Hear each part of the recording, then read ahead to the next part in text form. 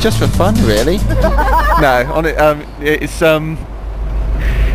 we're here to try and cause as much economic damage to Sainsbury's as possible by hitting their distribution. And we're basically trying to put pressure on Sainsbury's to keep to their commitment that they made 3 years ago to phase out GM from animal feed in their dairy products. It's a really big issue, and it's completely hidden because it's unlabelled, it's untested, and it's going into the supermarket. They've gone back on their promise basically, and you know they say they've got the biggest organic range and they're the best organic supermarket in the world, but they're selling that next to GM milk, and that's disgusting.